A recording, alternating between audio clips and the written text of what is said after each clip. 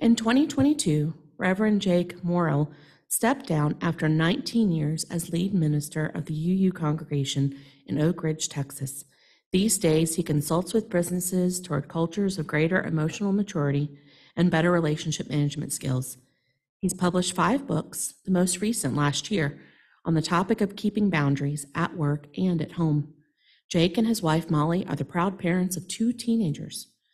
Please help me in welcoming our guest speaker this morning, Reverend Jake Morrill.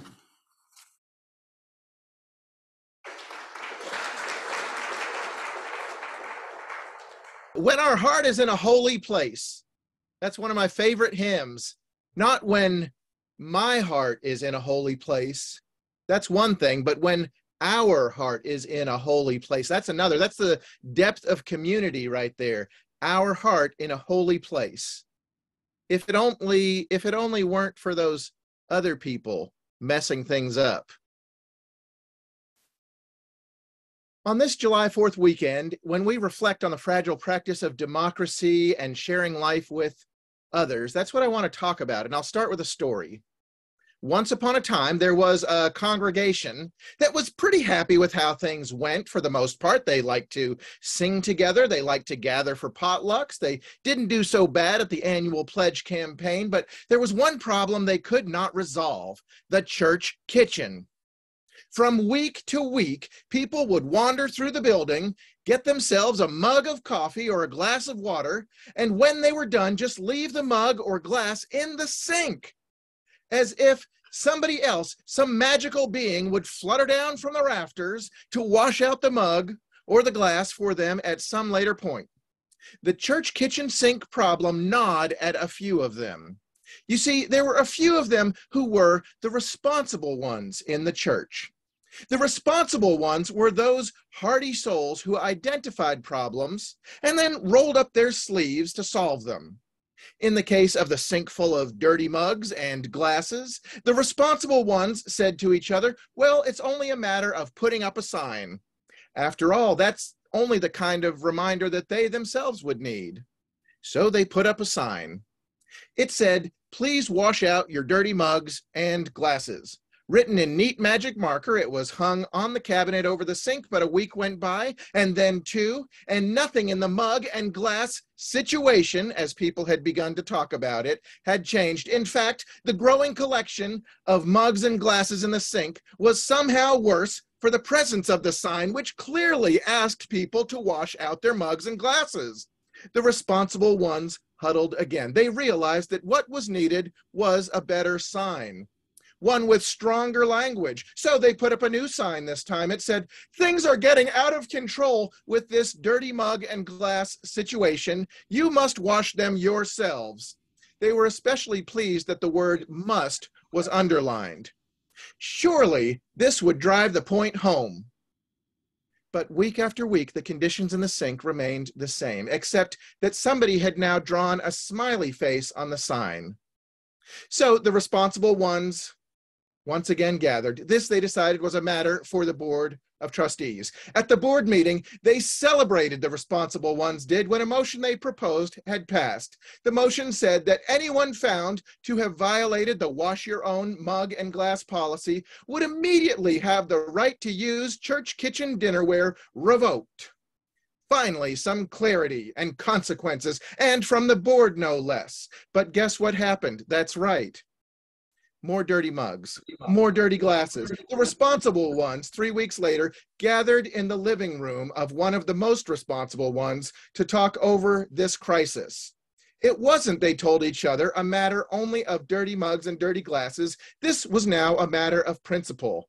The dirty mugs and glasses, one of them said, was a symbol for the general lawlessness and disrespect now taking root in the culture of the congregation. Things hadn't always been this way, another one added. Why, 20 years ago, people knew the value of washing out mugs and cleaning out glasses, but now, well, obviously this was one of the downsides of congregational growth that people don't talk about. This blatant disregard for rules that newcomers had brought with them coming in the front door. The responsible ones ended that 4-hour conversation in the living room with the only solution they could think of at that point: an armed guard. Several of them agreed that they would give specially earmarked money to the church for the sole purpose of hiring a rotation of armed guards to stand over the sink, monitoring the use of mugs and glasses, and ensuring that none were left dirty for someone else to wash. And so this is what the congregation did from then on. Now, some of the guards were nice and liked to help out, so that was good, but everyone knew that they were there in the church kitchen because in the end, you just can't trust people to wash their own mugs and glasses. As much as the congregation talked about community on Sundays, about building trust and love between people, when it comes to some things, you need rules and the means to enforce them if there's going to be order. So that's the story about church kitchens and dirty mugs and glasses. It may seem completely strange and unfamiliar to you who share life in a congregation, but it's also a story about human society and about how some assumptions lead to some conclusions, such as armed guards standing in a church kitchen. Instead of a church kitchen, this story could have been told about a neighborhood park, or a whole neighborhood, or a city, or a state, or a country, or the world.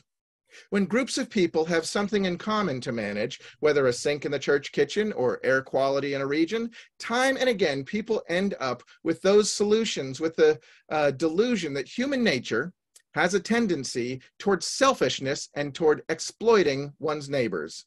And that dim view of human nature and the assumption that society requires mechanisms of control is against the grains of the claims we make as Unitarian Universalists regarding interdependence.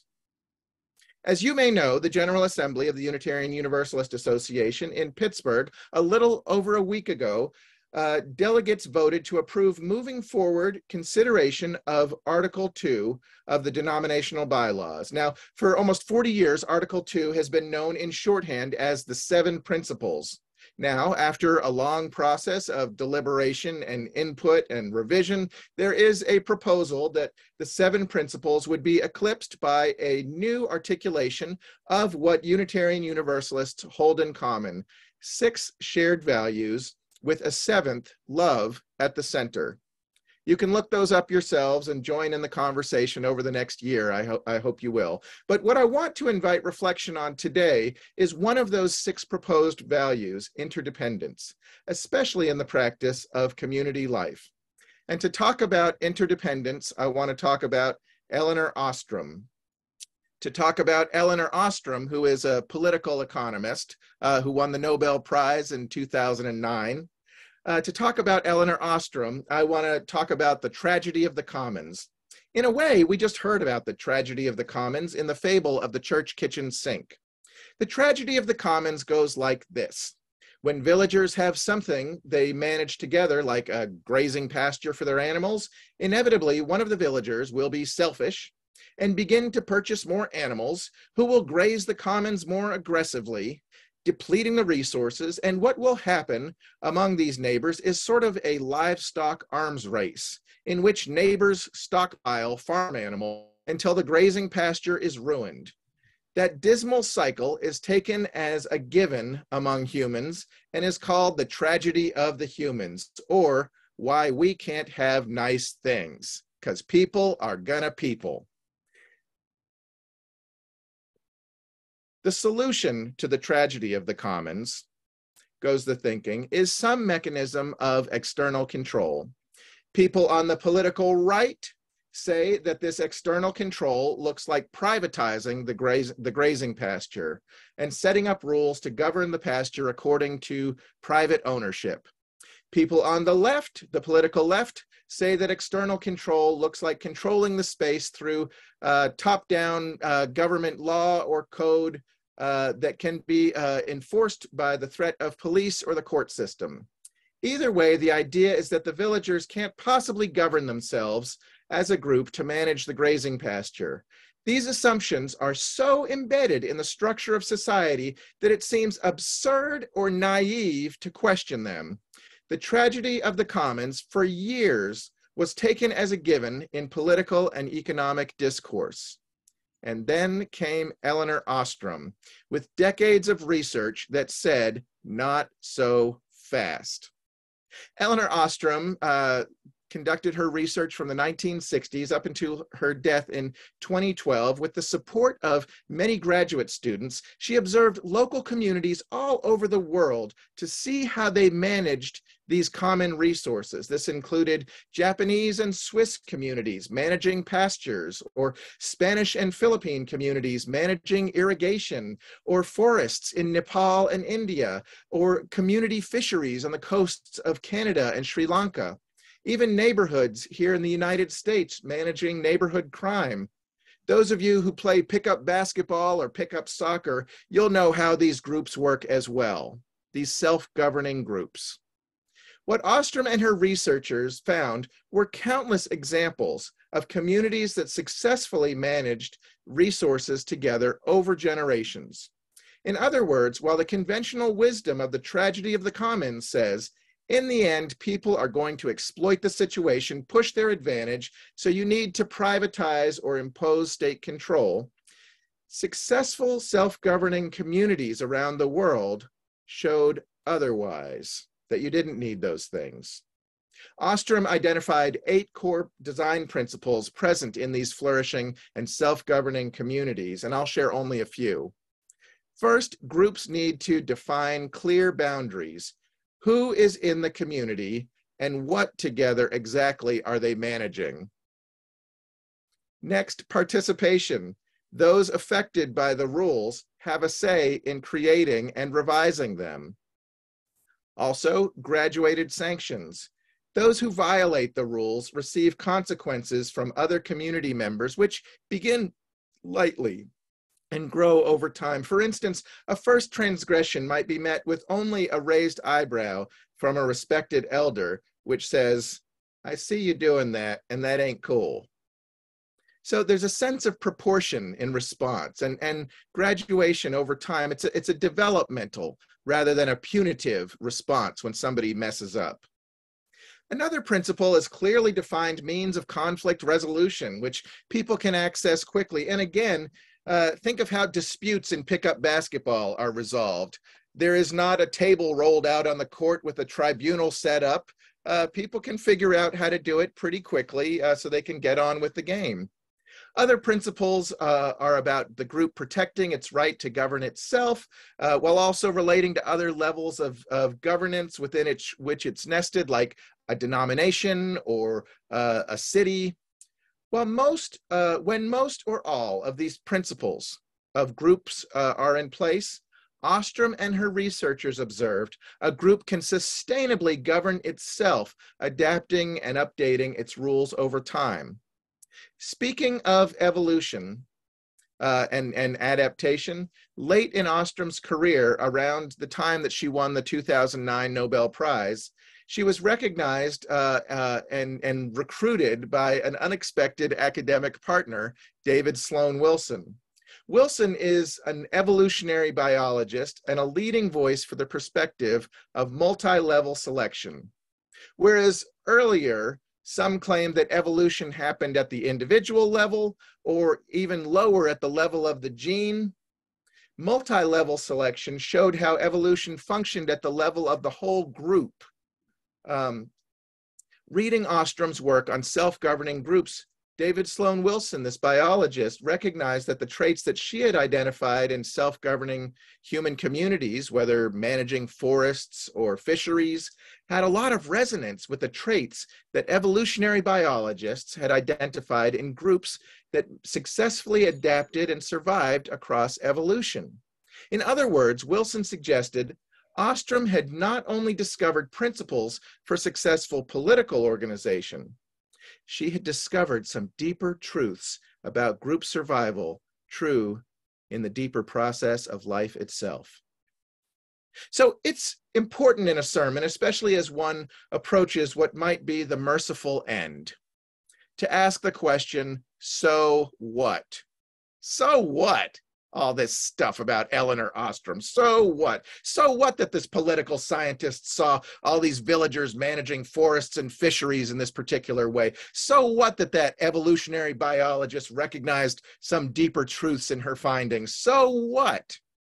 As members of families and communities and a country, coming through this side of COVID and this side of an angry and accelerated onset to a new century, many days it can seem that our heart is not in a holy place. Many days it can seem that the circle of care has been irrevocably broken. So I can sing, "Break not the circle." But in a way, it becomes a lament, because in my daily life, I wonder if that horse has already left the barn. And as I and my beloveds are controlled by others, I ask myself, why not resort to the tactics of control myself, ourselves? If we are punched and oppressed, why not seek the modes of punching back and oppression ourselves? As a Unitarian Universalist, though, Elinor Ostrom's work challenges me to practice interdependence. Darn it.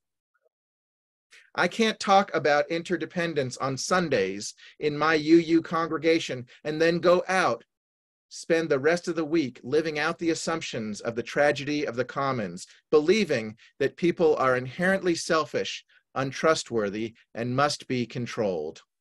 Yes, I've seen how cruel people can be to each other. I read the news. I know about suffering and how we create it for ourselves and each other. So I'm not saying that people are always at their best.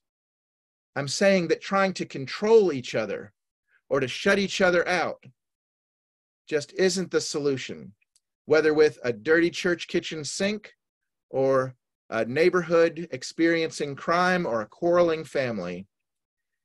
Yes, those inclusive town meetings in Vermont are infamously long. I myself left the Quakers in my 20s after one too many long meetings, listening to each other. And red harvester ant colonies in the desert Southwest might not seem the most inspiring creatures to model one's life on, with the way that they share information and adapt slowly to the environment. But these group processes of thinking and communicating and deciding in ways that involve a broad swath of people and distribute responsibility and participation across the whole community instead of only a select and sometimes irritated few, are not only savvy ways to create buy-in, they are successful strategies for how groups survive in challenging and volatile environments. In an era when congregations are closing their doors every week, and if you haven't read that news, catch up on it. In this era where congregational life is dwindling in our culture and is needed, I would say, more than ever, what does it take to slow down in the face of the problem and to include a broader circle of thinking and deciding, to foster channels and moments of relationship, to listen to one another, whether about dirty coffee mugs or about different views on the budget or even different core values, to ask, what were you thinking? And then stick around for the answer, to actually listen. In a time when families are splintering and resorting to tactics of cutoff or lashing out, what does it take to restore the channels of relationship and to plan Thanksgiving in a way that expects everybody involved to take part in establishing how things will happen? In an age when democracy itself seems on the brink of failure, with warning lights flashing, what does it take to avoid responding out of anxiety with the tactics of control, but instead with the principles of sustainable group functioning, neighborhood by neighborhood, city by city, nation by nation? Our universalist ancestors may seem quaint with their conviction that nothing could separate a soul from the eternal love at the heart of creation, which will not let you go and which leaves nobody out. But what I'm talking about is putting that universalist faith into practice, aligning our practices with the habits at the heart of everything. As we careen toward the 4th of July this Tuesday, the founding principles of this country likewise may seem quaint and outdated, with the idea that people could govern themselves without need of a king or some other external or top-down control. But what I'm talking about is putting radical democracy back into practice, the kind of democracy that community organizers will tell you about, the kind that ant colonies practice, the kind that flourishing families practice. Interdependence, in the end, isn't flashy. You don't get a parade, you don't get a trophy. But as Elinor Ostrom observed in communities and as David Sloan Wilson saw across nature, it's the strategy by which we take part in a process where in the end, as the faithful ones will tell you again and again, no matter the headlines of the day, love wins. May this belief send you faithful and renewed out into the trials of this coming week.